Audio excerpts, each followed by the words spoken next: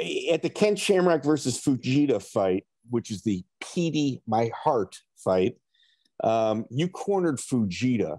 How do you end up in that corner and you're the only person really licensed to handle a heart issue at that point?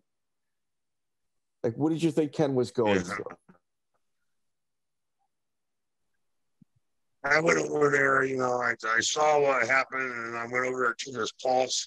His pulse was rapid. I mean, just so fucking rapid. He had a hard time getting there, and his corner didn't know what the fuck to do, and it was a bad situation. I called for some oxygen. And they give me this can. I go, what the fuck is that? And she said, it's oxygen.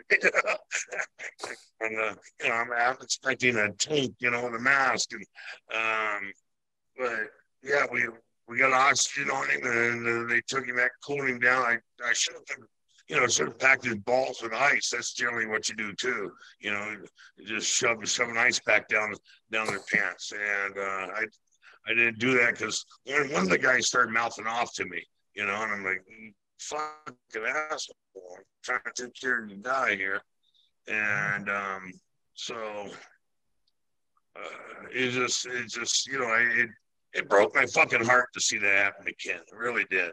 Because even though I was a dick to Ken and I said things I shouldn't have, I respected the hell out of Ken, and on some levels you fear him too, because he was dangerous, and he's slick and powerful, and just for his heart to go out on him, it really hurts.